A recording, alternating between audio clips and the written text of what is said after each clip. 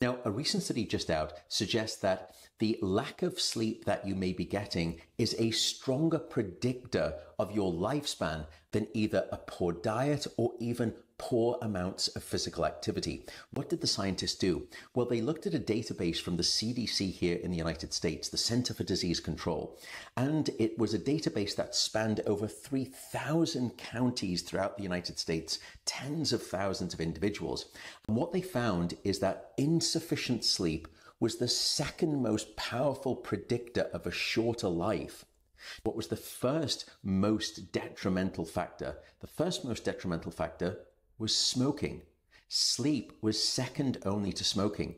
What the researchers found was that insufficient sleep, and this was their words, and it's maybe a little bit hyperbolic, dwarfed the effects of a poor diet or poor levels of physical activity. None of us are suggesting that eating a healthy diet and being physically active aren't important. They are critical. But the fact that insufficient sleep was the second most predictive factor was perhaps a surprise. They found is that if you're sleeping 6 hours or less, that reduced your lifespan by 13%. Double digits. In fact, even people who were sleeping 6 to 7 hours, that reduced your lifespan by 7%.